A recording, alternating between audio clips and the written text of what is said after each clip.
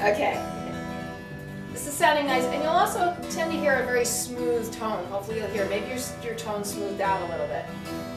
Also, I find if you sit up tall, that can help smooth out your tone. You want your arms to be relaxed, not pressing in, but relaxed on top of your guitar. Now, let me explain how to play the rest stroke. It's also like bass players play. A lot of bass players that use their fingers are doing what are called rest strokes. So, to play a rest stroke, let's do it on the first string. You can even lie your thumb down or keep it here for balance. What you're going to do is when you take your index finger, you're going to bring it all the way back so it rests on the string behind it, the B string. So you're playing the high E, you'll rest on the B. Well, the way that George Van Eps arranged the guitars, he arranged, for triads, he arranged it into sets of 3 strings. 3 notes, 3 strings, 3 notes, 3 strings, 3 notes.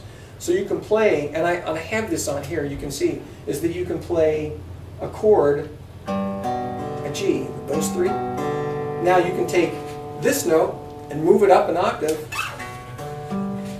and there you've got the same chord, but that's called the first version. Here's the root. So then you go.